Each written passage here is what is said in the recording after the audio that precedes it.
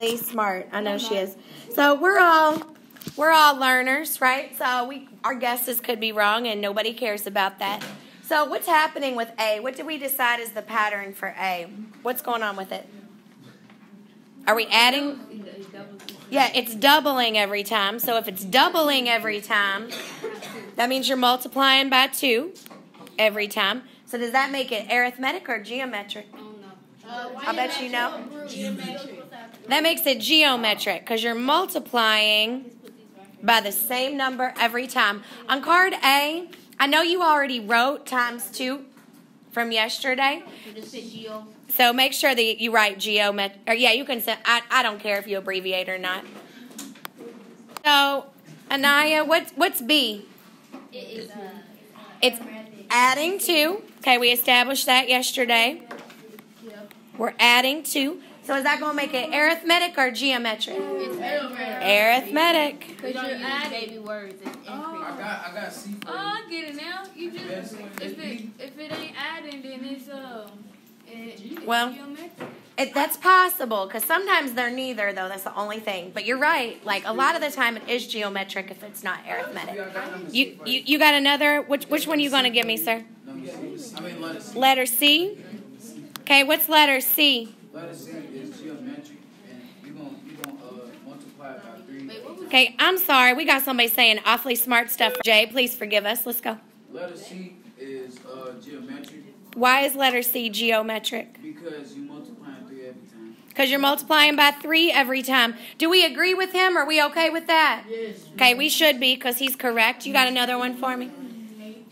Okay, so we got H.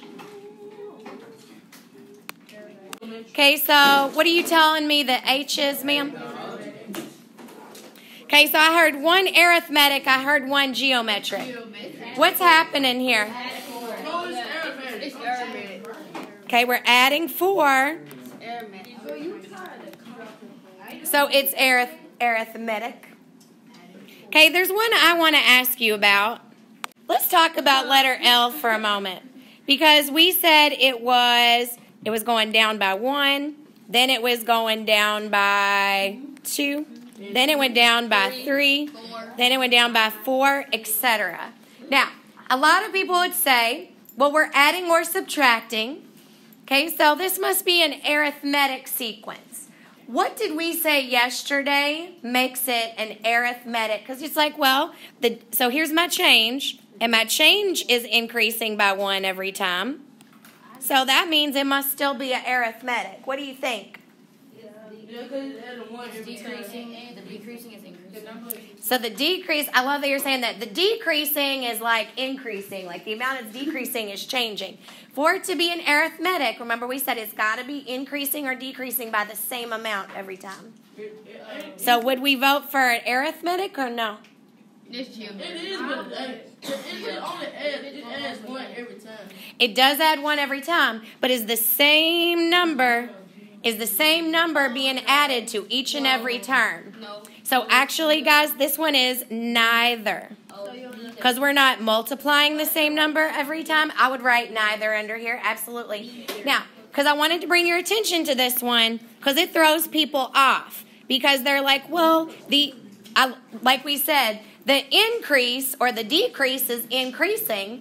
So in that constant, that means it's changing by the same amount every time. And it is not. It is all about this yellow, okay, the actual difference in between the terms. If that difference is not the same, now we're going to talk about what happens when this is the one that actually changes at a constant rate, but we're not doing that for a minute.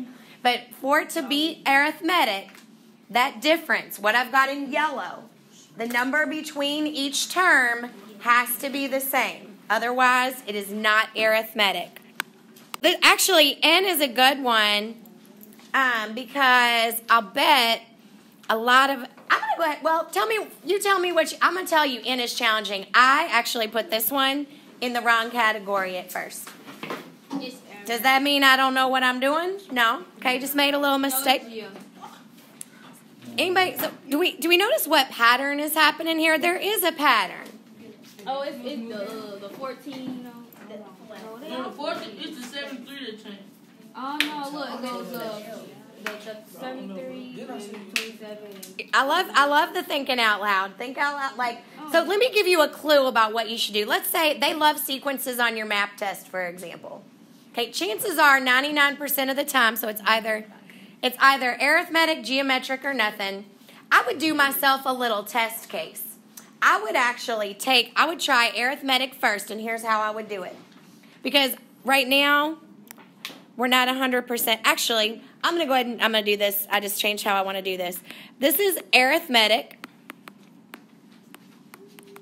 And I want to give you a minute to try to figure out. So if it's arithmetic, what does that mean? Adding. You're increasing the same number every single time. How could you figure out what that same number is?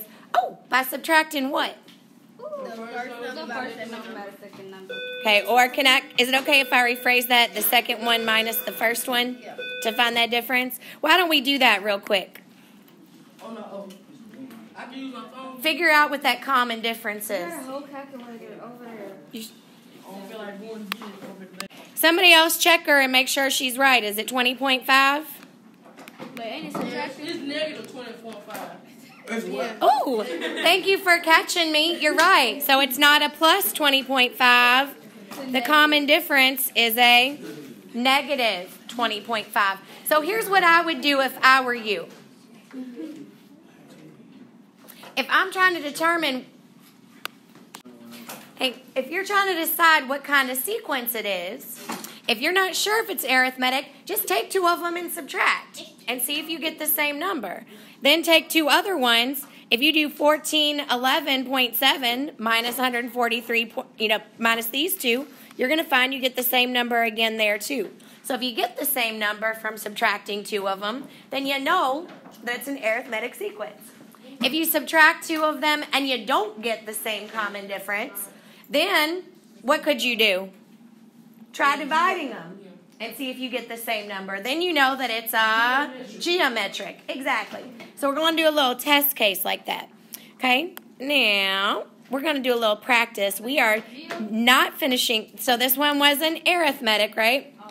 Because we had a common difference, which you're the one that just told me, ma'am, right? What was it, negative 20.5? Oh, I'm sorry. Okay, so this one is, in fact, an arithmetic for those of us that didn't get it.